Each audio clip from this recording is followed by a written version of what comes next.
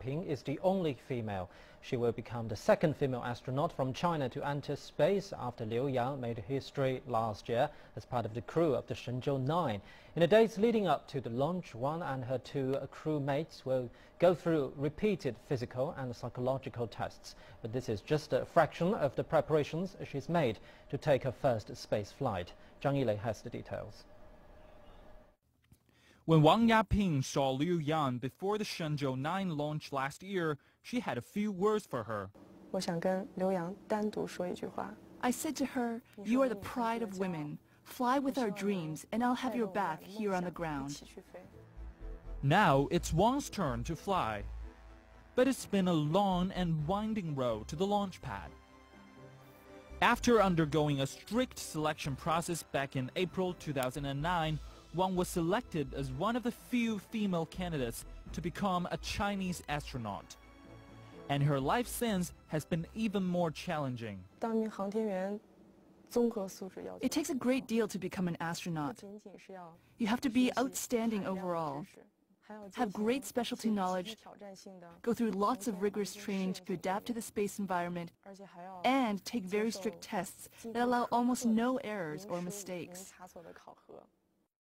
Preparing for the Shenzhou 10 mission has occupied almost all of her spare time. In the past 3 years, Wang has only taken 2 to 3 breaks from her training. She was cleared for space just as she entered her second year of astronaut training. Her fellow astronauts say such quick progress is rare, but it's come from a lot of personal hard work.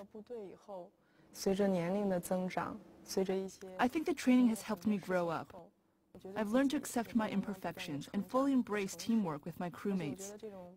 This is what has motivated me to pass one test after another. Before becoming an astronaut candidate, Wang used to be a pilot. She flew as part of relief efforts following the Wenchuan earthquake in 2008, as well as in other operations at the Beijing Olympic Games and in several exercises. Full of passion, Wang has always been ready to take on new challenges as a pilot. I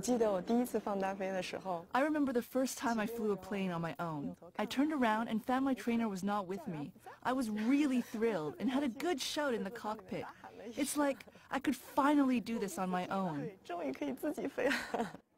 When the first Chinese astronaut made his debut in the nation's made-and-manned space mission 10 years ago, Wang was watching on TV. I was so proud and also very excited. But as I watched it, it occurred to me, we have male pilots and female pilots, and then a male astronaut. When will there be a female astronaut? And today, it's me becoming one of the first few.